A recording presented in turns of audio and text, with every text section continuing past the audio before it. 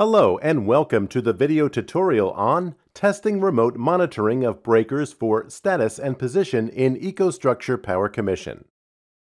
In this demonstration, you will view the procedure to perform breaker status and cradle position test. Testing remote monitoring of breakers for status and position proves that the breaker status and cradle position is communicated through the remote communication channel to see it on a supervisory or monitoring software. You can generate the detailed report that gives information about the test. Let's now view the procedure to perform the breaker status and cradle position test. Begin by connecting with the device directly. Once the device is connected, access the Tests menu and select Breaker Status and Cradle Position Test. The Breaker Status and Cradle Position Test screen will appear.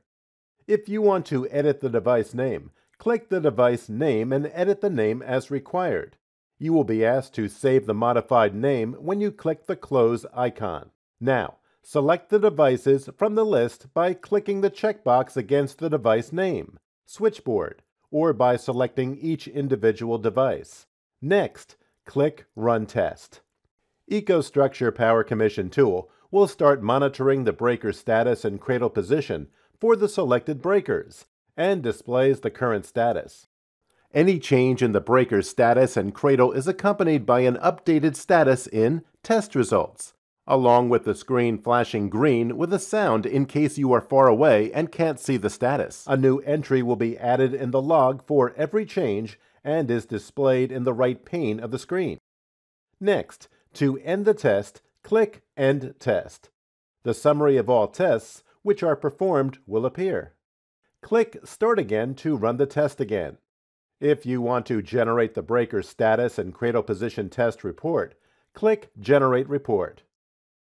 Enter the end user site details if not already filled earlier, and click Continue. Here is the generated report. You can save or print the breaker status and cradle position test report as required.